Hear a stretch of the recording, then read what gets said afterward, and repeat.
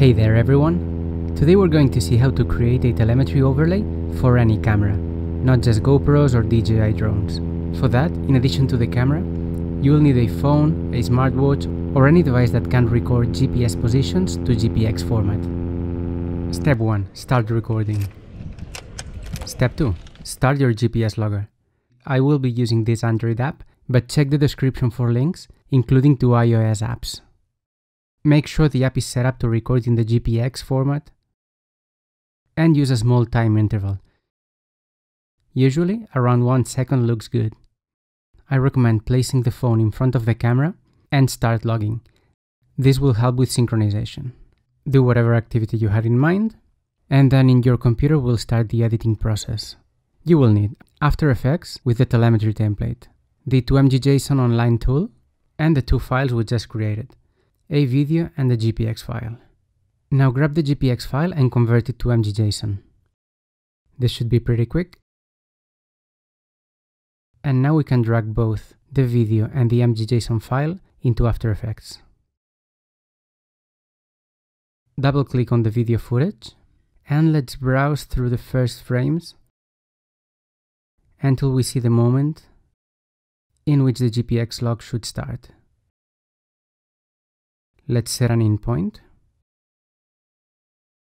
and create a new composition based on the video footage. Now we can start adding gauges to our footage. Let's start with the speedometer. Double-click on it to enter the gauge composition, and we will now use the mgJSON file to link our data. Drag it into the composition and use the control layer to change the effects. You can find this tab in the Windows menu. So when we select our mgJSON file as a source, the gauge should display the metrics of our video. I will now change the style of the gauge because I want to place it in the corner and it should look like a quarter of a circle. So let's make it take 90 degrees and turn it 45 degrees to the right. It can be a bit wider. That's fine. And it's got too many numbers, so let's remove some of these labels. And this is happening within a city, so we can lower the maximum speed. You can change your units to nautical or imperial miles if you live in an imperial country. And maybe reduce the number of ticks too to make it look cleaner. But we'd want thicker ticks.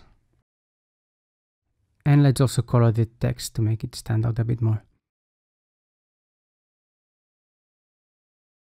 And now back in our composition, we can press S to rescale the layer and drag it to the corner. That looks fine. Now back in the project tab, I'll select the GPS path gauge, which is usually pretty interesting. And let's do the same process. Drag and drop the mgJSON file, select it as a source in the control layer. And now let's give it some custom looks. We can change the position color to red to match the speedometer palette. And I might not want to see the exact coordinates. Let's show the full path, not just the completed section. And increase the size of the position and the path to improve visibility. And again, let's press S to rescale and drag it to a corner. You'll see that it's always the same process, but each gauge has its particular settings. And let's add the acceleration gauge. Now, this can be somewhat related to throttle and brake, but not exactly because it's exclusively based on the GPS data. So it basically shows when the speed was going up and when it was going down. We'll make the ticks thicker, more visible, and you'll see the smoothing setting. This allows us to make the gauge move slowlier. For example, if we disable it, you will see that the acceleration tends to move very quickly. So if we add lots of smoothing, movements will be more progressive. But I'll choose a middle value. And again, because we are in a city, let's choose moderate minimum and maximum values. Rescale and reposition as usual. And let's add a time gauge. This can read the video time and date from our data. And let's disable the milliseconds, which are not that useful in this case. But we can also use it as a stopwatch that starts from 0. Note that you can trim the mgJSON layer to set start and stop points for the stopwatch. but in this case we're more interested in the current time. You can also use the American date system if that makes sense to you. And reposition, rescale, and let's go to the next one, which will be the distance, where you can see both the current and the full distance. So let's link the data and restyle it. Put it in its place, and finally, let's also add the course direction, which some people might call bearing or heading. And let's link the data and match the color palette of the other gauges.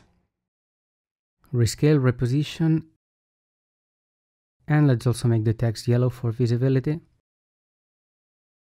And as you can see, this plays very slowly, so I'll render it for you, and let's see the final result.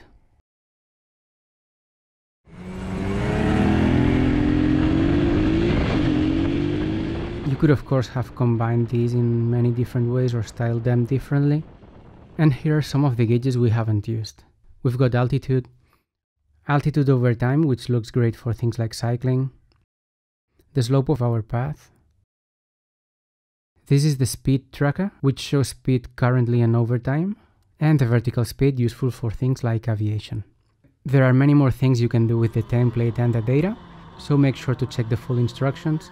And as you might know, I've got specific tools for GoPro cameras, DJI drones, and maybe more devices, tools and tutorials coming up. So stay tuned, and if you've got questions, I'm always around and happy to help. See you next time.